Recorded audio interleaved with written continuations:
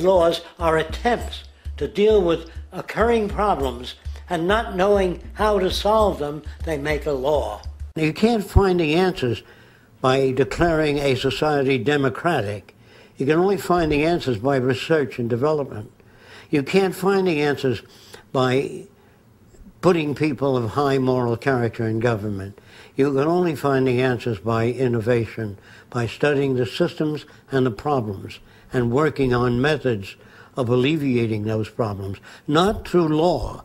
Law is when you don't have a method of solving a problem. If people steal or hurt one another, you say it's against the law to hurt somebody. Well, if a person doesn't have the means to live by, he's going to hurt somebody to get the money or whatever they need. So that isn't dealing with a problem. Law is really avoiding problems. It's just nailing a proclamation on the wall saying, you don't do this. You see, it doesn't work. In the long run, you might cause people to consider an action before they take it. But all laws come into existence because of scarcity. Always difficult to imagine that. When there's scarcity of water, people will steal it, remove it, if not for themselves, for their children. So all the laws in the world, but if you don't want people to steal water, you build an electric fence around the water. See?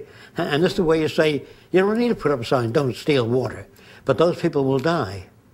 So we don't want to do that. We don't want to build a fence around our country, say, this is the greatest country in the world, we're going to keep it that way. We depend on other countries. If we live to ourselves, I can assure you, we'll die of ourselves.